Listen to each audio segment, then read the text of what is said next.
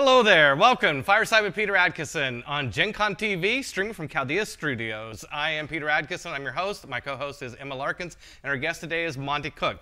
On this show, we go in search of the untold stories behind your favorite games, and we are covering Dungeons & Dragons. Our guest today, Monte, I know he's got great stories. He talks a lot. I don't know how many of them are untold, but we'll see if we can get. We'll see if we can. We're gonna find one. We're gonna find one. Monte, thanks so much for being on our show. Thanks for having me. Oh, it's great. Yeah. It's great to be here. Emma, thanks for coming back. Thanks for having me. Always good to see you. Always good to be here. So we are okay. So we're gonna talk about a lot about 3rd edition Dungeons & Dragons today, but I want to make sure everybody knows who you are. Okay. Were before that happened. Like, let's, this is to some extent your life story, or professional story. Some of the life bits we won't get to, but all right. So I think you started, if I remember right, you started your career at Iron Crown. Yep. Yeah. Yep. So when was that? What did you do at Iron Crown? How did you get there? I was still in college. It was my second. A lot of our stories start this way. And I was playing a lot of a game called Rolemaster at the time. Rolemaster, right? aka Chartmaster. I've heard all the jokes. Yes. Rolemaster, Chartmaster. Yes. But yes. I was young. Yeah. It was fun. It was. The critical hit tables. Yeah, the alone, critical hit. Yes. Right. The critical hit and the fumble tables. Yeah. Right. Ooh. Yeah. Yeah. So playing a lot of that. A friend of mine goes to Origins. Yeah. And meets the guys at Iron Crown, finds out that they're looking for someone to be a freelance writer, comes back College to me. students who don't expect to get paid. Well, that's more true than I wish it was. And came back, basically put a gun to my head and said, "You're doing this. You've got to do this." And I did, and published a couple of books while I was still in college. Now, why did your friend think of you? Because you were publishing, and you were doing homebrew stuff. You were doing stuff on your own. He was one of my players, right? I mean, how'd you do that without the internet? It was the friend net, right? The friend net. Yeah. Right, because Steve went to Origins. Otherwise, I would never have known. Right. I would have gone off and I don't know what I would have done. Been a teacher or something. Horrible to contemplate those alternate life paths. Yeah. Okay, so you started working at Iron Crown. Did you move to where? I don't even know where their offices were. Charlottesville, Virginia. Yeah. So right after college, I kind of wormed my way into an internship. Right. And then sort of made myself indispensable as much as I could in while I was there. You moved in Charlottesville. You moved there, okay. Right. And so they hired me full time then, and worked there for a couple of years. Yeah. Nice. Okay. Yeah. And it was a fun and educational time. Yeah. Not a huge money making Right. time. Yeah. But yeah. Yeah. And so, okay, then somehow you got from there to TSR. Tell us about that. So I left Iron Crown, went off, worked freelance as a writer. Pretty early on, started getting some freelance work from TSR, and what kind of work? Like working on modules or? Yeah, well, it was Dragon magazine articles. It was sort of a tale of woe because good. I worked Tale of woe. I worked for about a year writing Marvel superheroes products. Okay. And then TSR got rid of the Marvel license right before the first one was about to be published. Oh. So none of them ever saw the light of day. And when Jonathan was on here, I think we had a learning moment for young game designers about designing games that don't get published or to get canceled. I think this was related to his Gamma World story. Right. Because after they canceled the Marvel game, then they were like, well, they felt really bad, right? Yeah. And so they gave me a new project, which was a Gamma World adventure. And then they canceled Gamma World. So you and Jonathan have a Gamma World connection. Yeah. Because he tried to do it as a D&D project at WotC. Right. Yeah, he tried to do it. He submitted. Anyway. Yeah. Back to you. What is enough about Jonathan Tweet. That guy. That guy. So you moved to Lake Geneva then? I did when they hired me full time in '94. Okay. Yep. Right. And so that was you know, all of a sudden I'm in a little tiny town in the middle of Wisconsin, Right. which was interesting, but you know, fun because it's Lake Geneva, Wisconsin, and you know you can go where you know Gary. It's the heartland right? of Dungeons and Dragons. Exactly. Right? Exactly. Yeah. So that was fantastic, and you know just you know walking the halls of TSR, right? know. As someone who started playing D&D when I was 11 years old, I mean that's a Right. big deal, right? Yeah. Oh, I know. I know. Yeah, the hallowed grounds. That's right. Yeah. Yeah. Then everyone lived happily ever after. Well, you know, initially when they asked me to come for the interview, I had no intention of going to work there full time because the rumors in the industry were that they were not good to their employees, right? Right. And so I didn't want to do that, but I took the interview just because I wanted to see TSR. That's fair. But you know, then I showed up and it wasn't at all. The rumors were way over exaggerated, and it was actually a super fun place to work. Yeah. I imagine some of the horror stories about TSR are more in the executive suite, but that I think a lot of people who are working rank and file jobs, TSR, were really happy. We were very protected. Yeah, I mean, yeah. they sometimes referred to us as their little hobbitses. We would go down into our little hole and play games and whatnot, right? So yeah, I mean that was a very fun. I mean until things got really bad. Yeah. You know, 96, 97. So what did you when you first started working there? What's the first thing you worked on after you were hired? Like what or close to the first thing? Like what? It was a box set called Glantry: The Kingdom of Magic. I've never heard of it. You must Therein lies the problem. Did it not get And published? why maybe what happened in 97 happened. No, it got published. It got published. You Yeah. just didn't do a very good job on it? Or what? Nobody liked it? Well, you know, my editor, I eventually married her, and we were married for 14 years, so I got something out of it. Yes. That was a lot of fun, and it was a good sort of introduction to working at TSR. And But I'm trying to get to Planescape. all right. You worked at Planescape, Well, right? so here's the Planescape story. Yeah, let's hear. I, Because that's it was- something that everybody who loves Dungeons and Dragons, Yeah. who's of a certain age, remembers Planescape. So it was the first week that I was at TSR. And, you know, back then on Fridays, new products came in on Fridays, and everybody got a copy of everything, right? So someone would just kind of wheel around a cart and just put stuff on your desk. And that first Friday that I was there, Planescape showed up, and I had never heard of it. I didn't know it was coming. Right. And I opened up that box and was just blown away. You know, it was just said, okay, this is what I want to work on. And for anybody, in case for somebody out there who doesn't know what Planescape is, Yeah. this is was in Sigil, right? Or Sigil? Right. Sigil. Well, the designer says Sigil. Okay, so Sigil. this was in Sigil, which was a city out in on the Coordinate Opposition Plane or something like that. Right, And a yes. gateway to many worlds. And so if you wanted to get into all the extra planar stuff in Dungeons and Dragons, man, that was the and it, you know, introduced us to the Modrons, I think. Yep, were in that's there, right. And a Yep. bunch of other all the Modrons and weird the elemental creatures of various types. the I think. factions that all represented sort of different philosophies and Yeah, it was That was cool stuff. it was about as story driven and you know sort of intellectual as D&D had ever been at that point, right? Yeah, I mean, yeah, it really yeah. got people to create characters that thought about, you know, the nature of reality and death and life. It's cool stuff. So, okay, so let's kind of talk about the era before, you know, the dark times, TSR. Like what was it like working in that last year before the acquisition? It was scary, right? I mean, we didn't know what would happen.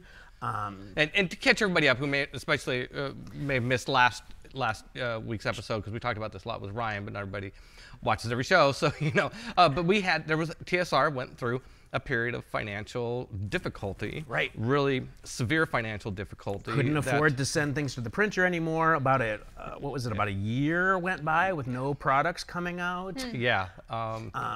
Ended in a cash flow lockdown. Lorraine, to her credit, the owner found a way to keep all the employees hired throughout the time of having no revenue. Till the very end. Yeah, which is pretty crazy. We never missed a paycheck. Yeah, like, I so mean that says something. Whatever else we could say, right. Let's say that. You know, right. I mean, good on her for that. And so it was, yeah. So you know, people can watch our other show and find out more about what that was. But it had to have been tough. Well, I mean, you know, like what were people thinking would happen, or was?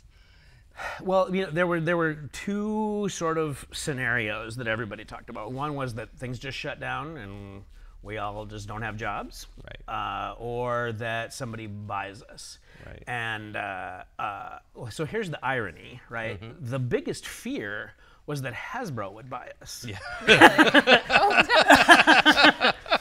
Because thank God that didn't happen.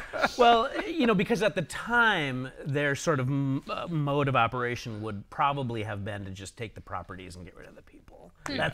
That's what the rumors said. Right. We don't know, but but anyway, that was the fear, because we wanted to keep our jobs, right? Sure, of course, and keep working in the hollow ground. So. Yeah. Well, exactly. that didn't last, but yeah. Well, the ground changed. Yeah, the ground changed. Yeah, and so when we heard, at first through the grapevine, rather than official channels, right, that Wizards of the Coast was thinking about buying TSR, that was great news. I think pretty much across the board, everybody. I mean, I'm talking about people in my department. I can't speak for anybody else. Sure. But I think mostly we said that's going to be great. We didn't know exactly how it would work. Right. Well, this is a very interesting contrast because last week we had talked about how some people at TSR saw Wizards as kind of the enemy, as the upstart or the usurper in some I think ways. that was more sort of on the executive side. Right. Yeah, I think Ryan was talking about the former owner and you know, maybe somebody else there, but and it's natural when you're the market leader, you know, to have a. I remember the first time that I went to Japan and our Japanese partner told us that Magic the Gathering was no longer the #1 selling card game in Japan. And described this game called Pokemon. And so we went through a period of feeling very hostile about Pokemon until Ishihara-san came and visited our office and invited us to be the distributor for Pokemon in America. And then we were like, we love Pokemon. Great. Well, you know, as someone who worked at Wizards at the time, Pokemon's great. Yes, Pokemon was fantastic. Yeah. Okay, so the deal gets done. You know, to cut to the chase. Right. The deal gets done. You're invited to come out to Seattle and relocate, and you accepted the offer. You know, and a lot of people did. Right. Yes. You got a lot of the TSR staff to come out. Yeah, I don't remember the exact numbers. I used to know, but there was something like 70-some employees, and I think we gave offers to 90% of the employees, and I think about 90% of them said yes. So how weird of a situation is that, right? Where, you know, you've got this sort of insular group of people who work together, we're all friends, we're all playing games together, and then whole cloth, all of us are picked up and put on the other side of the country. It was interesting. It was. It was interesting, especially going from Midwest to the West Coast, different cultures, a long trip. Oh my God, I get emotional sometimes. I'll never forget, it was Kim Mohan, at a moment with him. And Lorraine always felt that Kim Mohan's support of the acquisition and relocation were really critical. She looked up to Kim and saw him as kind of a statesman of the underclass. That's not inappropriate. and we gave him an offer, and he said he'd think about it, and he came, and he said, well, I think I'm young enough to have one more adventure left in me. And I was like, oh. And so he came out, and Pam, and they live in the area. And so a lot of the TSR crew came out to Seattle.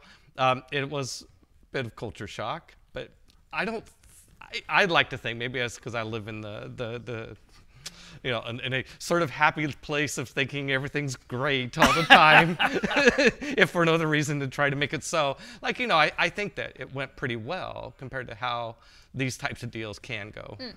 Yeah, I mean, in a way, it's like a marriage where people come together and they both already have kids, right? Yeah. And you just think, okay, the kids are all going to get together and they'll play and they'll have fun and whatnot. And that, there's some rough parts at the beginning. Yeah. Right? And I understand both sides of that, right? I mean, there's sort of resentment. Who are all these new guys, right? And then there's, on TSR's part, there's, we used to be independent, used to be the big company. Exactly, right? And now we're part of something else, right? Well, we heard about it from Jonathan's side, right? Yeah. Joining into groups where there was like 3 or 4 other people from TSR, and then him as an outsider coming in, and how, like you said, both sides kind of had that a little bit of stare down. There was a little bit of that, right? Like, who are these guys, right? But I remember having a conversation with Beverly, and I think we might try and bring her back to talk about D&D, although she wasn't as closely tied to it, but she ran the editing department. And so I remember having a conversation with her about the awkwardness of her as a fairly young woman at the time, somewhere in her 30s, having, are we getting a cue? Are we? It's just me, don't worry. Everything okay? I'm good. Kidding.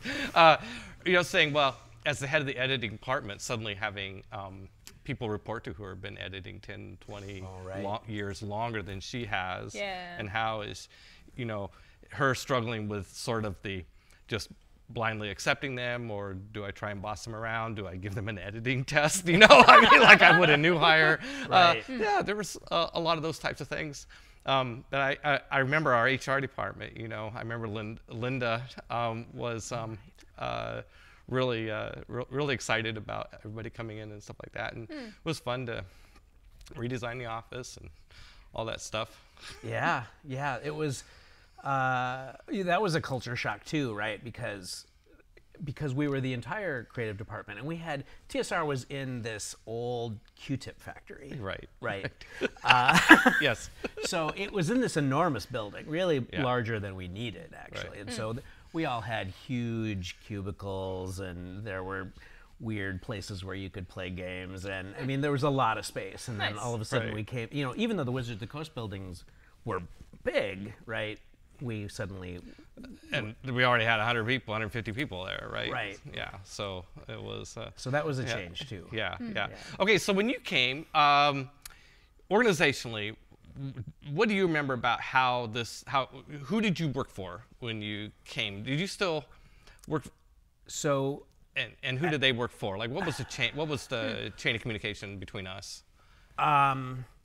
So once we were at Wizards, you mean? Yeah. So obviously Bill Slavisek's the head of our department. Right. And in between him and I would have been a creative director. I think at the time that was Ed Stark. Yes. Okay. Yep. And so when it came time to start talking about third edition, I think those were the two guys who were kind of thinking, okay, who's going to be right for this team? Yeah. So now the process, I remember the process for deciding who was going to be on the third edition team. I left that to, I think, Bill.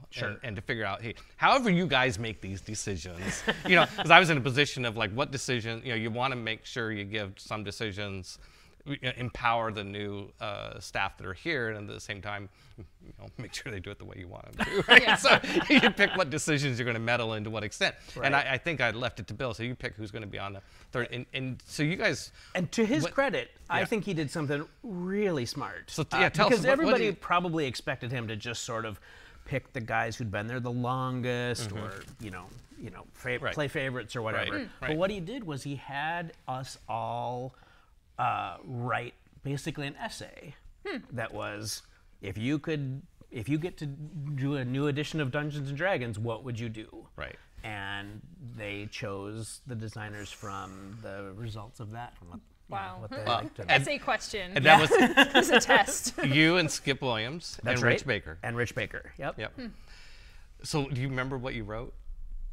Like what you said you would do with 3rd edition and how much of it came true?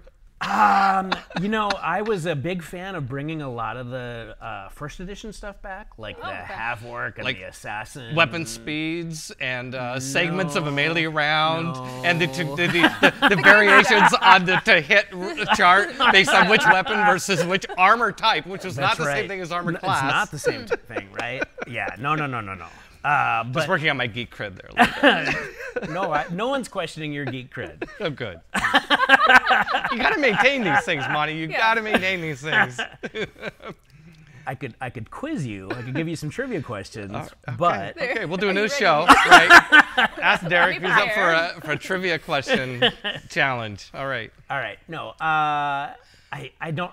I remember that. You wanted to bring back, because you were talking about like half orcs and assassins and stuff like that. Yeah. And I would have hired you on the spot for that if I had been in the loop based on that. But we were simpatico on that. Yeah. I knew. Actually, I didn't know that at the time, but I learned pretty soon after that was also a big thing for you. Right. Well, and you also won my heart with Paladin in Hell, right? Oh, cool. Yeah. Paladin in Hell.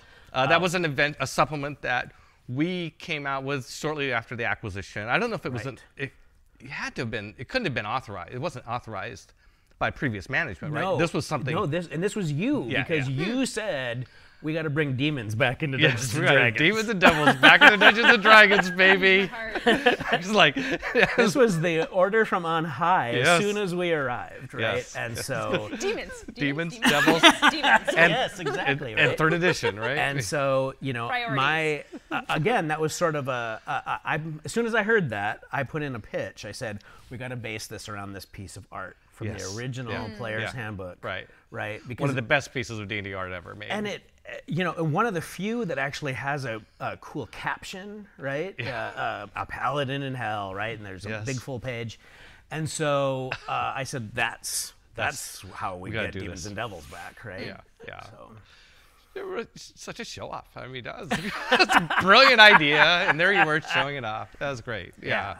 Sidebar? Emma, we did have a question about Kickstarter in the chat. I want to leave that till the end, but I just wanted to let chat know that we saw your question. We'll come back to that. Yep. We are going to talk about your Kickstarter at the end. Okay, so you worked on that, and then so let's get into 3rd edition. All right. Let's start. So you start with Skip and Rich. Yep. And who were like, these were the guys who sort of had the reputation in the department of being like Skip was the sage, right? I mean, if you wrote a question into D&D. Yeah, that Skip wasn't answered just it. Yeah. Skip was the sage, and specifically what that means in Dragon Magazine back in the day, you could write rules questions into TSR, and the sage would answer all the rules.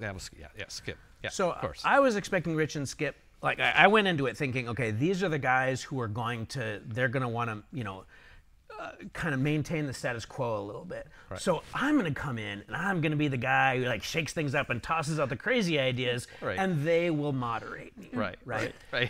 And so the first day I come in and I say, let's bring back assassins, let's do half orcs, let's have armor class go up or whatever, just all these crazy ideas, and they were like, yeah, that's a good idea. Yeah, well, I was going to say the same thing, right?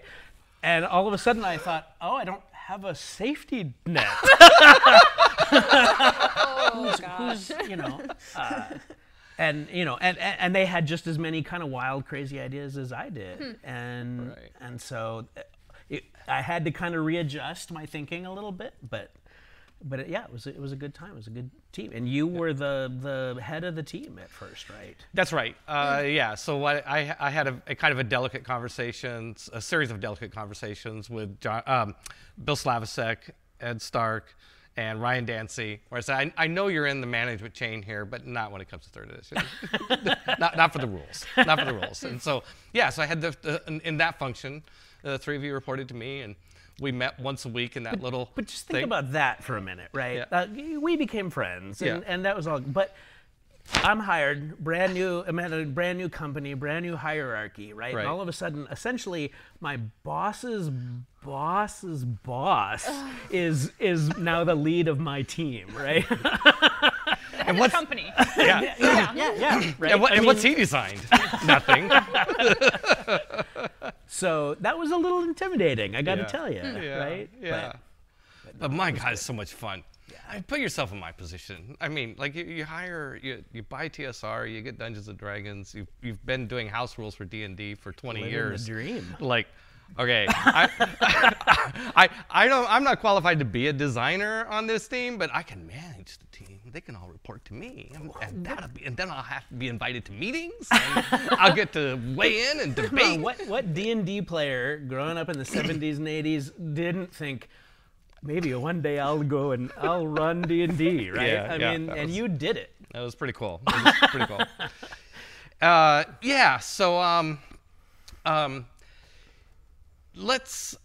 So eventually Jonathan is added to the team. Right. Of course, it's always can be a little bit dramatic. Anything you want to say about, any commentary you want to share about Jonathan coming onto the team? Oh man, what a jerk. No. No. Good, Actually, sadly, I only have the nicest things to say about it. Jonathan was a great addition to the team, and looking back, I feel like I learned a lot from Jonathan, and thank God he was on the team. Is what I have to say about Jonathan. Great. That's fantastic. Good choice. All right. Thank you. Yeah. I mean, it was interesting, right? And I understand why it would be, trepidation, because you had Bill choose designers, right? And then sort of you came in and said, plus Jonathan. Right? Yeah.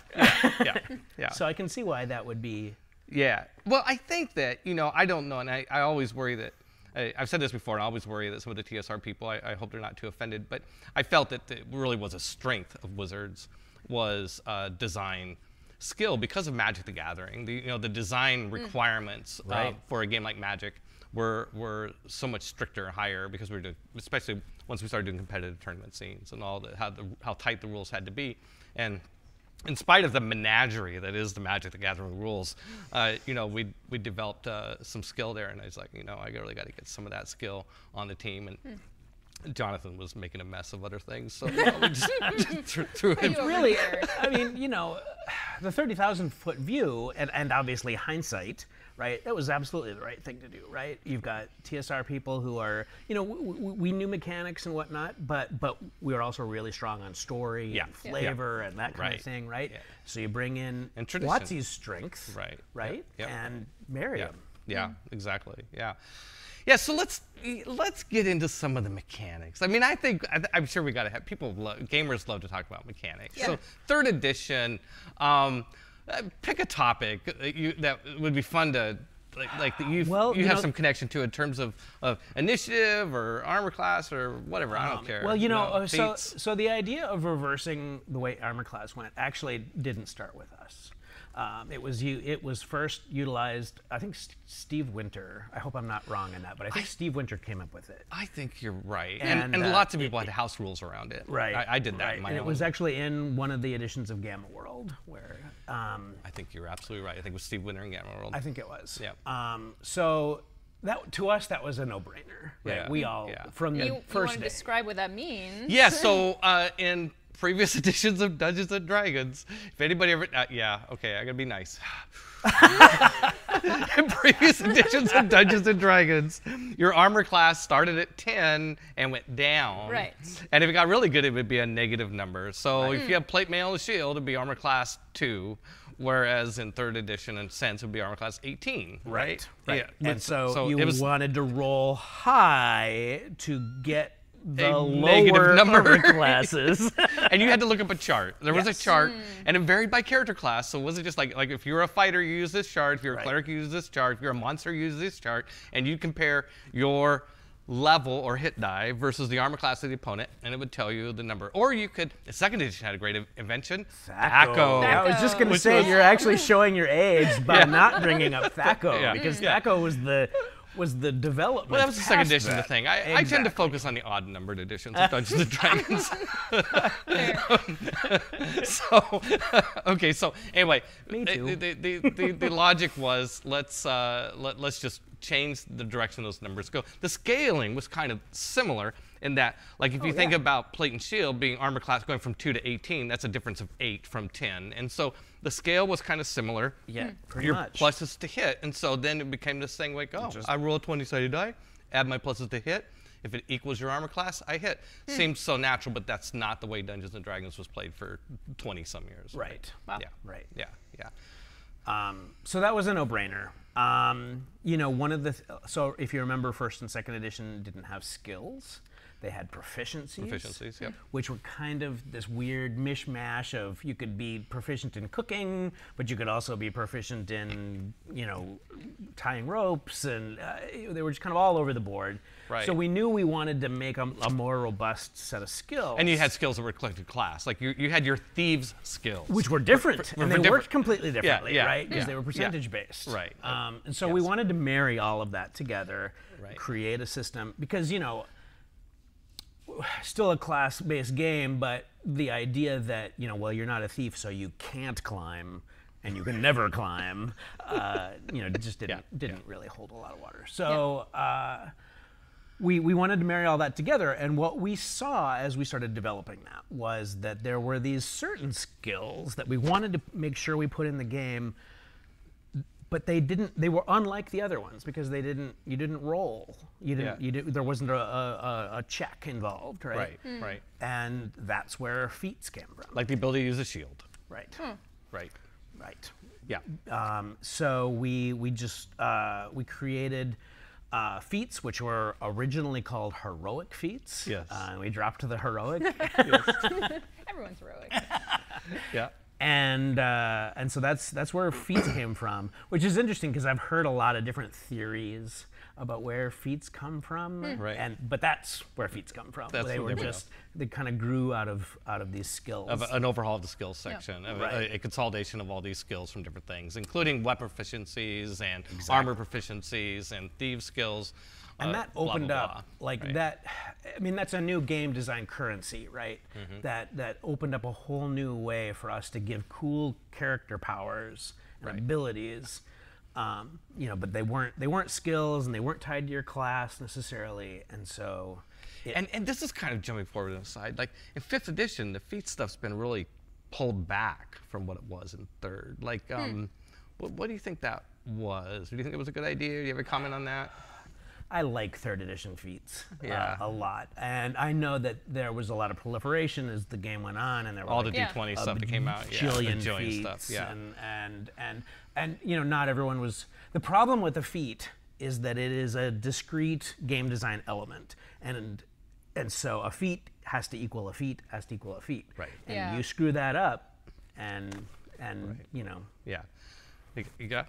How about lucky?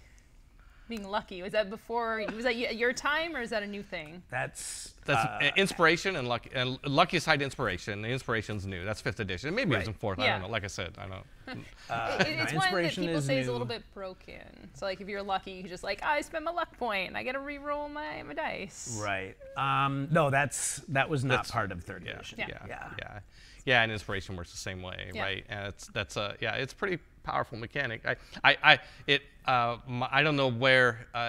In my mind, that idea goes clear back to Fiend Folio. There was the thing. What was the thing? The shadow version of yourself that would follow you around, and if you got a tween, tween in Fiend Folio, every time you attacked, you get to roll 2 dice and take the you're higher right. roll.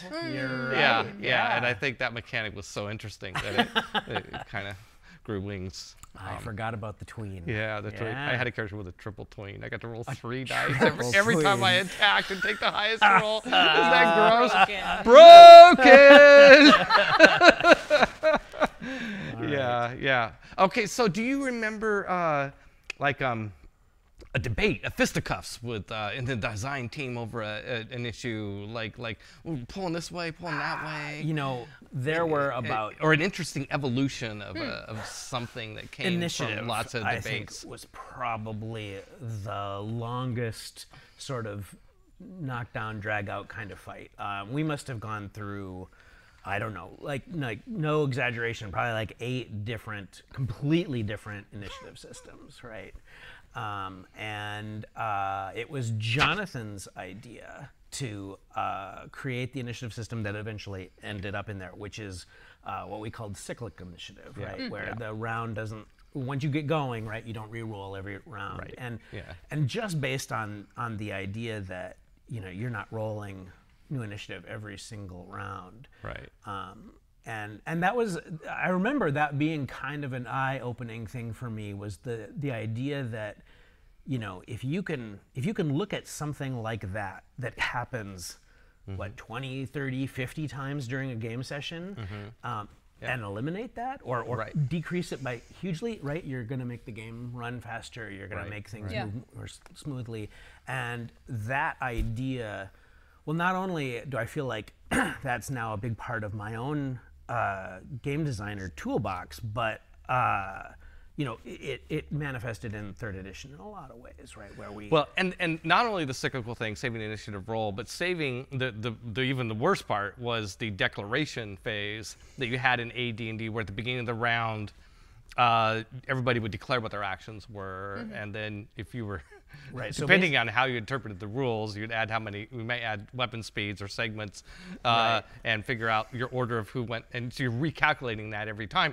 It had the beauty of like, okay, a 9th level spell is going to take 9 segments, and therefore it should take, you know, you can imagine the wizards doing all the like that, but it's not worth it. But it's not worth it, right? Because eventually, what you ended up doing in 1st edition was you had to tell the DM what you were doing every round twice. Right. You had the declaration phase, and then when it finally got to your phase, then again, I'm casting that spell. Right. Yeah.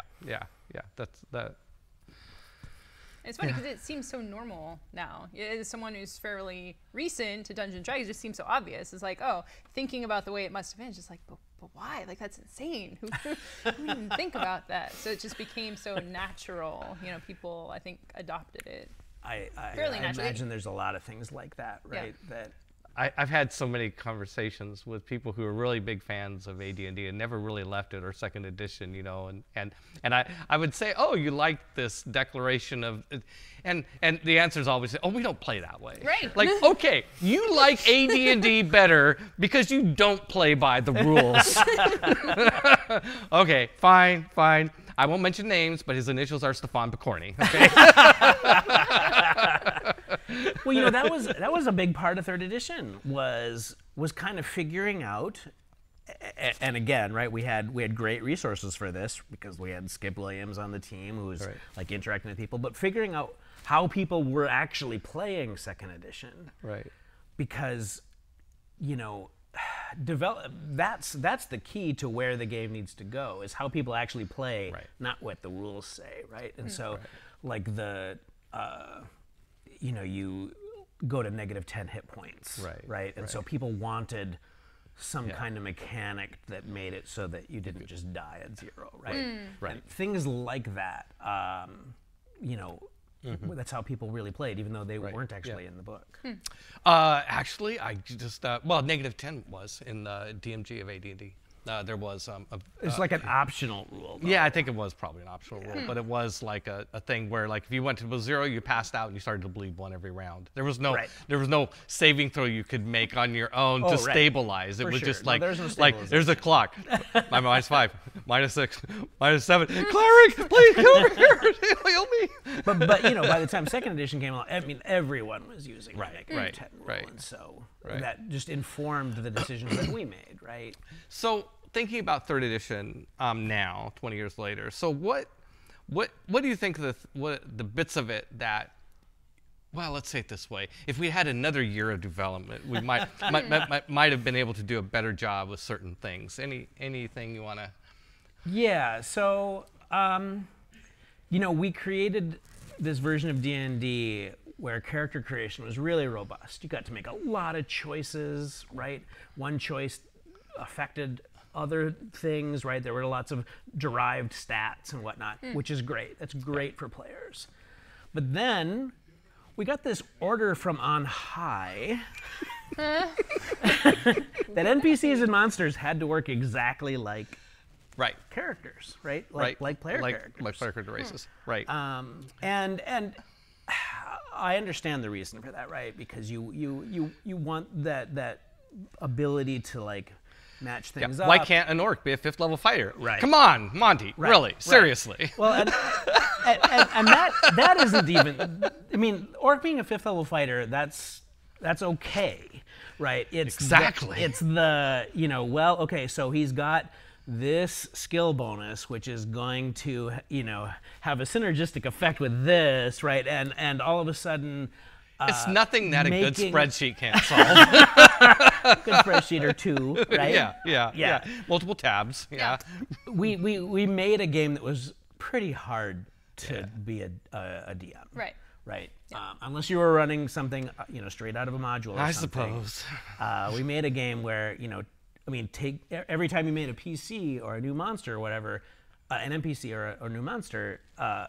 It took as long as it took to make a player character. Yeah. Right. Yeah. So I'd love to go back and change that, right? And 5th edition doesn't have that, right? And it is certainly a hallmark of the games that I've designed since then. That now I make it so that I guess as I get older, I feel more and more sorry for the game master. Yeah. So I make his job or her job as easy as I can. Yep. So we had some questions about the open gaming license. Is Yes. that something that you want to discuss? Yeah. Let's talk about the open gaming Awesome. likeness. Yeah. Sure. You have any experience? Yeah, something that seems to feed Do you have a into- specific question I about was just asking about the generalities about the open gaming license, how it happened, your thoughts on it. Yeah. How? Well, so that's, from my point of view, that's the brainchild of Ryan Dancy. Yep. And he basically came to Jonathan and Skip and I at the time. Rich Baker, I'm pretty sure had left the team by then. Yeah. And, kind of pitched us this idea. And I think at first none of us thought it was a very good idea, but I think it's just sort of that natural instinct of let other people design Dungeons and Dragons. And just so everybody knows what we're talking about, open gaming likeness and was this idea that we could let that people outside of Wizards/TSR, Hasbro eventually, could create Dungeons and Dragons material on their own independently, even commercially, without having to ask us for approval. And by setting up the and to avoid having to use our trademark, Dungeons and Dragons, we created D20 as a trademark, and so you could advertise stuff with D20. So that's before 1999-ish, people couldn't do that. Right. Yeah. If you couldn't publish your monster manual to be used with Dungeons and Dragons, and at least, or if you did, you had to disguise it to some extent, Or seek out a licensing deal. or get a license, get permission. But that wasn't going to happen. Pretty hard. Yeah, pretty hard to do. Okay, so back. But I'll be honest, the three of us came around to the idea pretty quickly. We saw the benefits again, thanks to Ryan, right? And I think we sort of became the ambassadors to the rest of the design staff of helping Ryan convince, because there was a lot of people who really needed some convincing that was going to be a good idea, but I think demonstrably it was. I think you became a D20 publisher, so you're gonna. I'm biased, I guess. Biased in one, but not. I mean, I think you could find D20 publishers who thought it ended up being horrible for them. Right? There was a glut of product on the market. As soon as this was announced, people started working on it, and within 2 or 3, there was a peak of just tons and tons and tons of D20 product in the market. And I think some people did not survive that era. When D20 first started happening, there were a bunch of us who said, we're going to collect every D20 thing that comes out, right? We're going to have a copy. Oh my gosh. And that lasted about a month. And we were just like, okay, we can't afford this. This is crazy. There's way too much stuff. I went crazy getting stuff, White Wolf did some D20 stuff, which I really enjoyed. And Chris Pramis. So there are a couple, So I agreed that it was a great thing. It was a bolt of lightning to the Dungeons and Dragons brand. It brought so many companies, probably to the whole game industry, right? It brought a lot of companies were now supporting Dungeons and Dragons indirectly, and it allowed for for me, the compelling business reason was, especially looking at the numbers, was Ryan Dancy, which was a numbers thing of like, hey, we have all these campaign settings that people love, but we can't publish them, we can't support them because with the cost structure we have as a larger organization, which became even worse under WotC in terms of what the cost burdens were on individual costs, profit and loss centers, was we can't do all these, we can't support all these worlds. And Ryan mentioned somebody wants to do a space ninja adventure, right? Like we can't do that, but now somebody else could do it, right? Well, but so there's the downside. The only negative thing I'm going to say is that when this idea came along, unfortunately a little late in the process, because basically 3rd edition was done. We were done designing when this, and if Ryan had come to us earlier on, if he'd had this brainstorm earlier on, we probably would have made some different design decisions, right? Because we designed, I mean, we had the marching orders, make Dungeons and Dragons the best game it could be, which is the right thing to do, but we didn't know that we were designing an engine that was going to be for science fiction and horror, Yeah. You have a question there? No. Oh, okay. Just I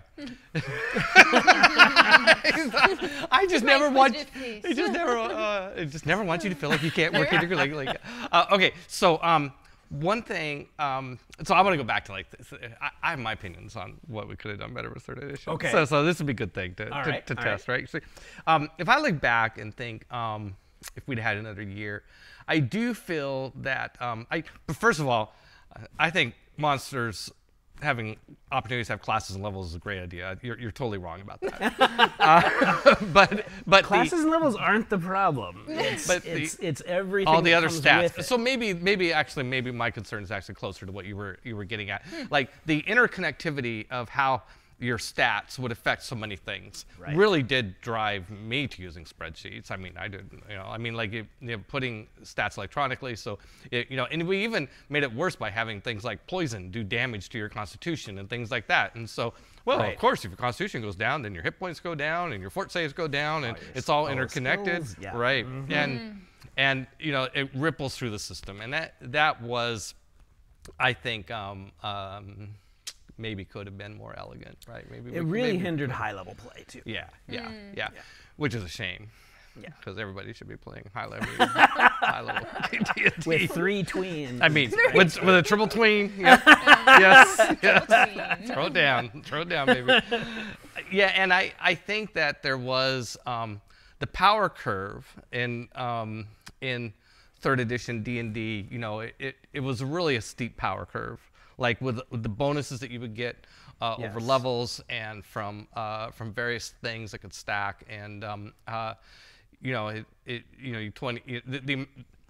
the power difference between a 20th level character and a 10th level character or whatever was huge. Right. And so I admitting to that, and I was as much a culprit. I mean, I was pushing hard for all the things that contribute to this problem. 5th edition doesn't have as much of that power curve. The power curve in 5th edition is flatter, has a lower slope but a higher y-intercept, right? I mean, 1st level, 5th level characters. There's been this progression in D&D of every edition, well, at least all the odd editions, of 1st level characters getting more and more powerful. Yes, true. Yeah, 1st level characters in 5th edition are. I haven't DM'd a lot of 5th edition, but one thing I learned right off the bat is you design. They're a lot sturdier. Don't throw giant rats and rot groves and crap like that at parties. 1st level group can probably take on an ogre easy. Right. Yeah, maybe 2 or 3. I mean, but then the power curve doesn't go up as fast. Like you don't get bonuses to hit until your proficiency bonus goes up, which is like at 5th level or something like that. Where in 3rd edition, your fighter was getting a +1 to hit every level. Right. Right. Yeah. Yeah, and there's,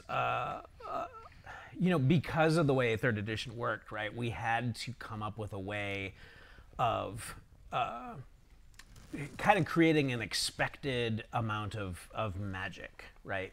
So in order for that curve to work, right, so that we could say, 10th level party should go up against this creature, we had to know what magic items, because that made a huge difference, right? And so that was... I mean, it worked, but it was a lot of work, and you take away that power curve a little bit, and all of a sudden the expected nature of Magic and whatnot. It kind of goes back to Magic sort of being a little more fluid in Magic. Probably was a bit of a Magic-heavy system, right? Yeah.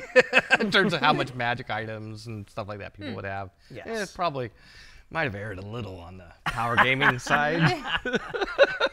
Well, who is your target audience for this? Me. That's fair. That's fair.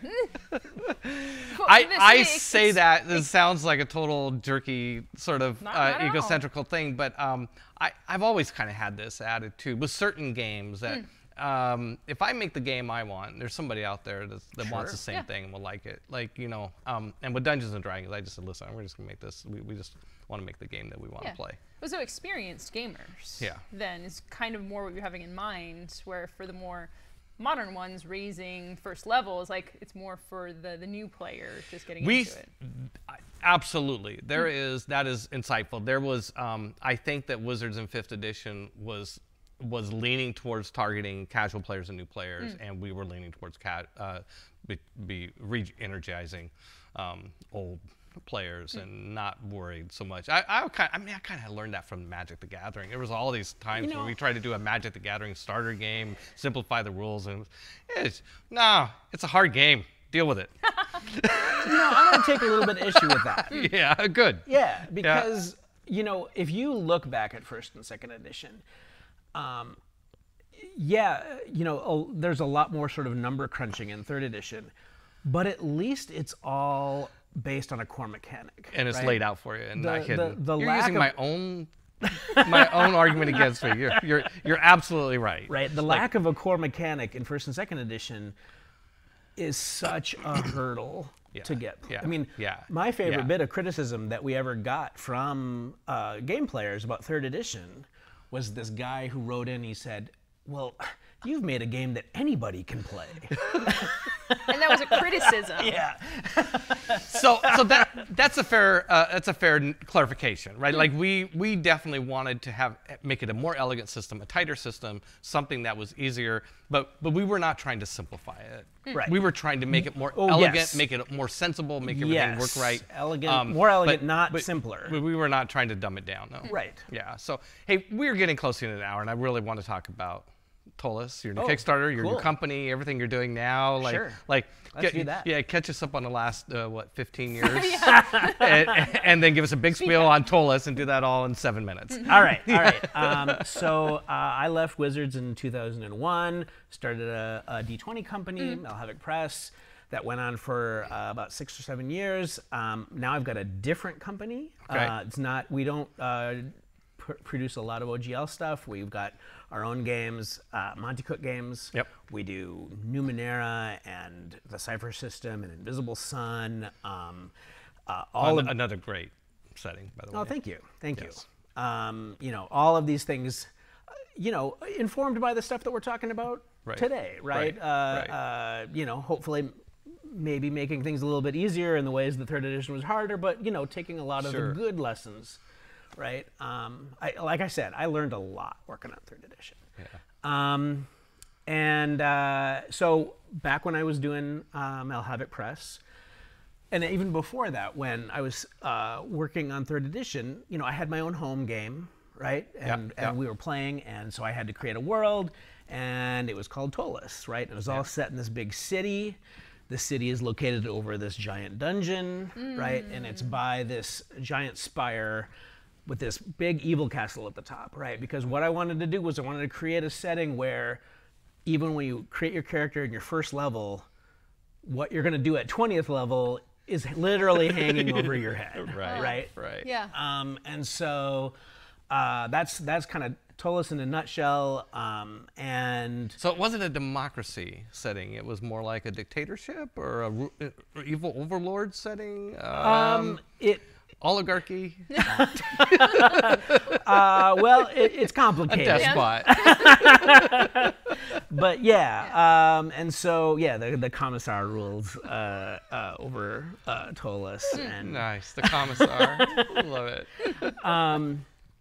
And so that was the game that I ran for years and years and years, Right. right? And, you know, my players were, you know, all the names that you know from D&D and whatnot. 20th level, triple teens, tweens, triple tweens. Yes, yes. Yeah. Anyway, so in 2006, I published it as this giant book. Yeah, massive. And pulled out all the stops, you know, embossed cover, cloth bookmarks. Right. You know, the binding is so solid you can whip it across the room.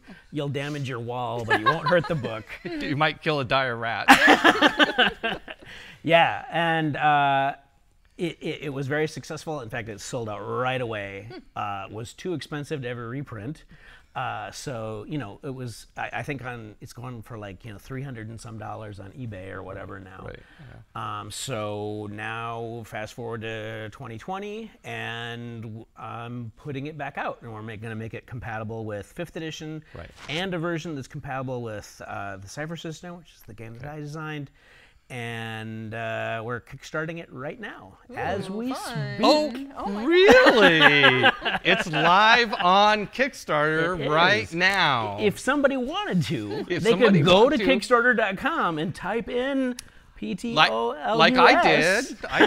Yeah, I did or there this. might be a link in the chat. You can just There, click on. yeah, there might be a Even link. easier. You go there. Even better. Right. Oh, Speaking of Kickstarter, the question I mentioned, talking about foreshadowing back to the earlier in the show, someone had asked if you have any advice for first-time creators on Kickstarter. Just a little nugget of wisdom. Oh, wow. I know you Nugget. can spend a whole show on this. Yeah. So there's a lot of things, but I'll just pick one, and that is pick a realistic date that you think this thing, whatever you're kickstarting. It doesn't matter if it's a game or anything.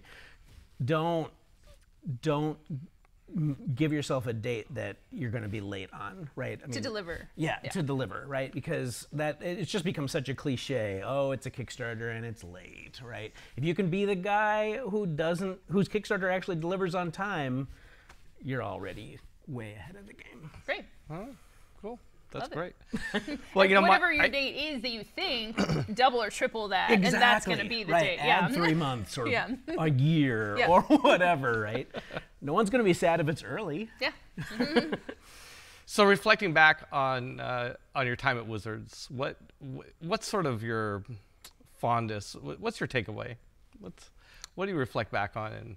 And You know, it is just such a fun experience, whether it was TSR or WotC, right? To Yeah, just sure. get a bunch of Fair. really creative people together, put them in a room, and you know, and sometimes whether you're doing something crazy and just blowing off steam, or whether you're actually doing your job. I mean, for 2.5 years, it was my job to sit in a room with, you know, 2 or 3 of the most talented game designers I've ever worked with, and you know, we would sit down and we would say, okay, so today we're going to talk about 2nd level cleric spells. That was my job, right? I mean, that's Yeah. that's. I mean, Yeah. it just doesn't get any better than that. Yeah. It's just the conversations you have, right? Yeah. It's like, so if this cleric is attacking the ogre, you know, Right. what is... And everybody's got gaming stories and Right. you know, great ideas, and you're playing off of each other's ideas, and Yeah. Yeah. It's fantastic. Yeah. It's fantastic. Right. Right. Yeah, I agree. I miss those days. I had Richard right. on the show last summer, and Richard Garfield, and it was and he actually came over for dinner. It's kind of about that time. I came over for dinner too, and we hung out, and just reminded the types of conversations I used to have with him, and which reminded me of the types of conversations I had at Wizards, and yeah, I really miss those. You know, it's don't get to hang out. You know, I don't hang out with designers much. You know, it was good.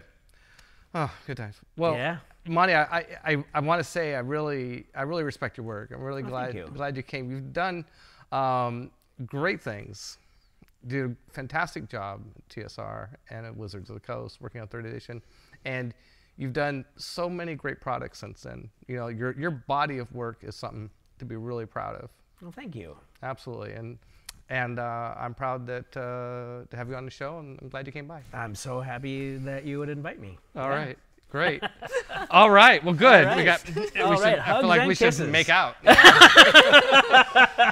All right. Having feels over here. So, thank you, Monty, for being on the show. Emma, thank you for being my co-host. Thank you for Will Marcus for being over there and keeping us all going.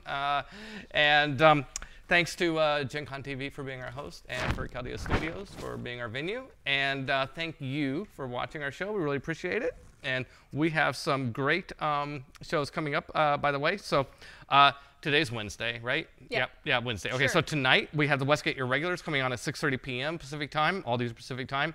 Friday we have at 11 a.m. we have Table Takes, and we have at 12:30 the new release rundown. And then Friday night we have Alien RPG actual play being run by Derek Gooder with our Emma Larkins and Bonsai and Javion Joe. and Joe. Yep. Playing the Alien RPG, which I played with Derek too. In fact, I might come in and clean up some of the ne'er-do-wells towards the end of that series. We have also on Friday a podcast of this episode will be released on the podcast place. And we have Monday 6 p.m. we have Board Games with the Brothers Murph. Wednesday at 9 a.m. Minis with the Murphs. I almost said Smurfs. I'm so sorry. Minis with the Murphs. And then back to our show 4 p.m. next Wednesday. And our guest next Wednesday will be Todd Lockwood. So come check out one of the very influential artists of 3rd edition. Worked on designing a lot of the characters and stuff for 3rd edition, and a great guy. So we're looking forward to him. And the week after that, March 4th, we'll have Don Mirren, who was the art director for TSR, brand at Wizard of the Coast. So that's it. Again, thank you for watching, and hope to see you back here next week.